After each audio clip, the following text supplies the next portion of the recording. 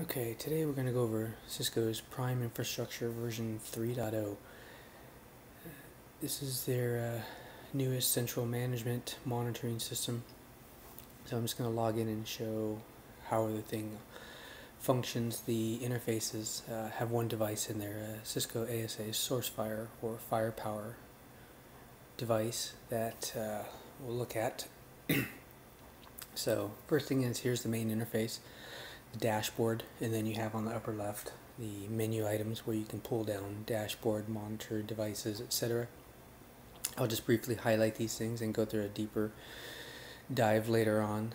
This is just an introduction to the layout of how everything is set up. So you can see where everything is. Under the dashboard, you have multiple options. And as you can see, you have network devices, and there's the SourceFire ASA. Click on it and you can get the information that you have in there, some monitoring statistics, some S&P information. You can get configuration data, have it back up the device, and do change management. And then you can peruse through the other information, and you have here the monitoring tab and then the configuration. Most of this, as you can see, is built towards the wireless WLC controllers, where you can create choke points, templates, information that you would like to add in there. And just going down the list here, you can see there's some other information, some plug and play, inventory. You have where we were just kind of at multiple points, kind of jump to the same menu. So network devices, discover if you want to add multiple devices at the same time or manually add them. Maps for the wireless information, topology changes, etc. This is an interesting section here now.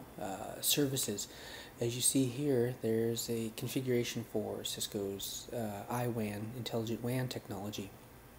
So this is in Cisco's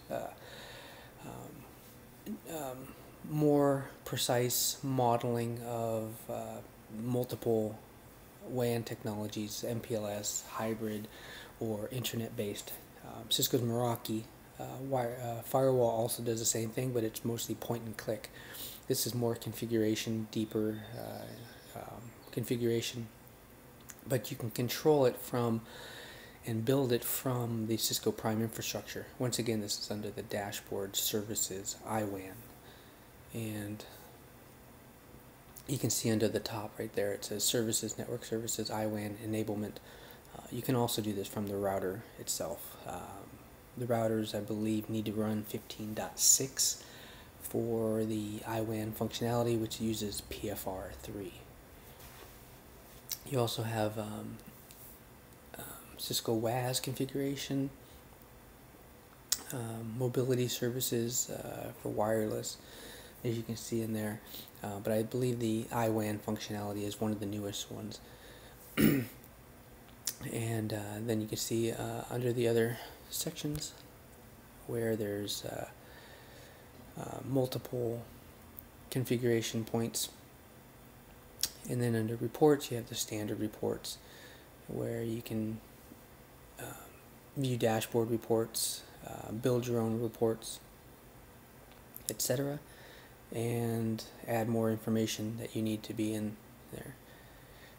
Administration dashboard, where you can configure users, groups, etc., authentication mechanisms. As you saw, it took a little while for that to come up, whether that's pulling from the central database or something else. As you can see, you got some quick graphics, charting on system information, settings, licenses, software updates.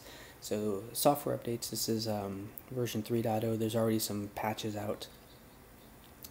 For example, when you install the patches on this unit, you have to restart the services from the command line. It will not restart them from the GUI, so you need to take that into consideration. So the best thing is to get the server up and running, patch it, and then start utilizing the information that you need. That way you don't have to restart the services in the middle of production after you get it running. Or you can always use a maintenance window and upgrade it. But here is the last section, the system, where you can view just standard information. And that's pretty much it for the quick overview of Cisco Prime Infrastructure 3.0. Hope you enjoy this video. I'll do a more technical one, how to add a device, etc. later. Thank you.